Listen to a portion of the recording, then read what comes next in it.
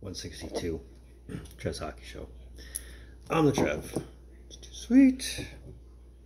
Anyway, you're finding me a bit bitter on the topic I'm doing today. I did mention that the nominees for all the major awards were coming out this month, and I thought for sure my boy Varley was a lock to at least be nominated, if not win it.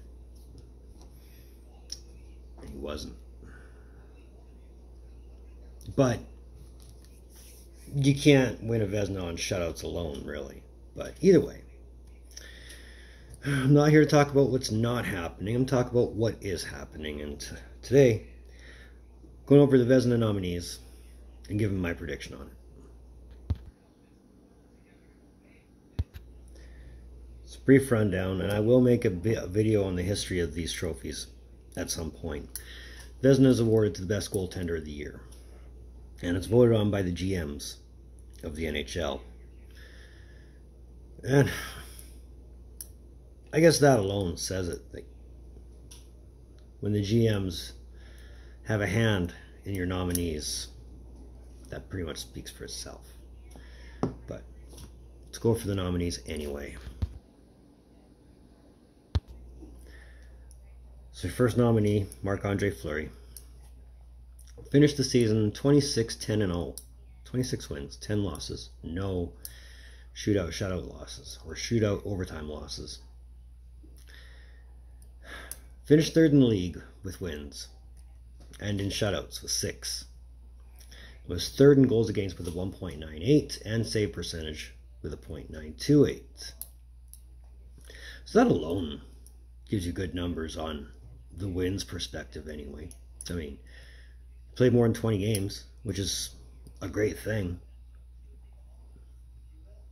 But it's third in wins and shutouts. I don't know if that'll be enough to save his bacon. The other nominee is Philip Grubauer out of Colorado. He went 39-1 in 39 starts. So that's pretty impressive. 30 wins, 9 losses, 1 shootout overtime loss, which was second in wins. And tied with Varley in shutouts for 7, for the league lead. Second in goals against with 1.95 and 8th in save percentage with .922. Good numbers again. I mean, I did say if it wasn't Varley, it was going to be Grubauer, but I don't know, that doesn't really change my perspective on it. I mean, maybe Grubauer might still run away with it, but still one more nominee. And Andrei Vasilevsky. Here's your wins leader. Finished with 31-10-1 record, which, again, led the league in wins for the 4th straight season. So that's impressive. 8th in goals against with a 2.21. And 6th with save percentage of .925. 4th in shutouts with 5. Didn't he win it in 2019 with worse numbers?